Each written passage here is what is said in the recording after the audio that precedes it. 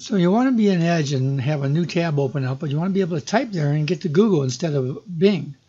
Well, I like Bing, but you can do it. All you have to do is change some settings, and you'll see your results in Google.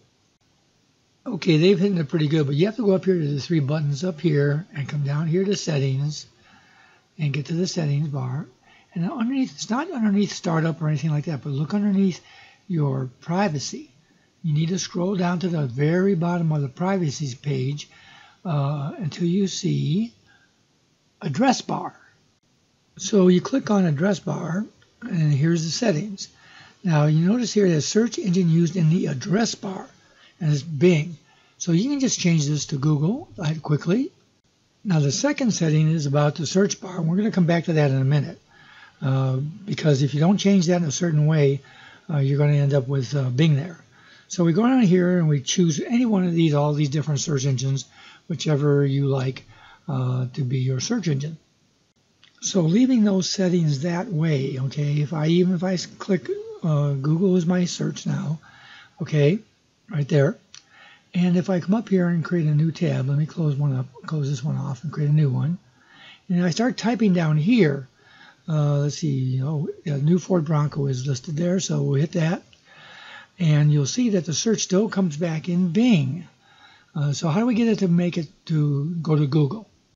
Well, if you look at the phrasing here, it says the search in the address bar is Google. Okay, and that's why if we type up here, you're going to get Google. Let's try it. If I type in the same thing, I'm going to type in new Ford Bronco.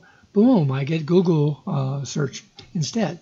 So how do I get it back here in the new tab middle search bar?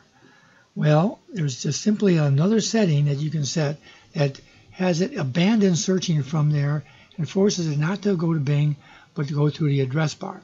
So let's go here and change this to address bar instead. So if I close, or I'll just leave that setting like it is, and I go ahead and open up another new tab now that we have that setting. Okay, let me close that, open it up. If I start typing here, watch what happens. I start typing and search jumps to the top where Google is now the default, and boom, there it is. So no matter where you type on that page, you go to Google. Again, I prefer Bing, actually. I've been using it for years, but if you want Google, here's how to do it. Hey, if you found this video helpful, don't forget to like this video. And if you want to get more, just subscribe to Old Guy Geek. You can also follow me at Facebook or Twitter. The links to those are in the description of this video.